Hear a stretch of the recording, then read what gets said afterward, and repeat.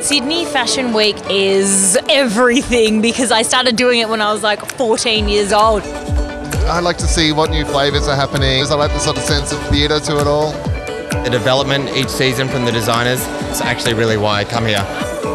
Electrifying, fun and stylish. Vicious. Of course, Dion Lee was spectacular last night. It was really epic, I think, showing in front of the Opera House. It's extremely exciting to be the opening show at Australian Fashion Week this year.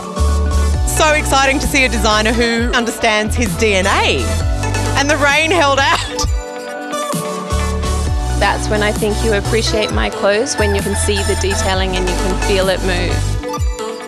I just want to bring youth into it and kind of start fresh.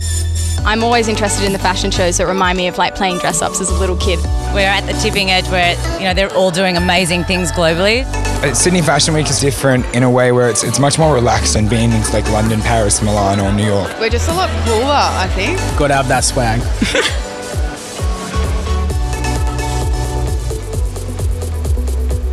It's a great time to catch up with all your friends. Sydney Fashion Week is a complete family, such a tight-knit community. Fashion is fierce, but friendship is forever. Seeing everyone come together and just support the industry. It's a real celebration of Australian fashion.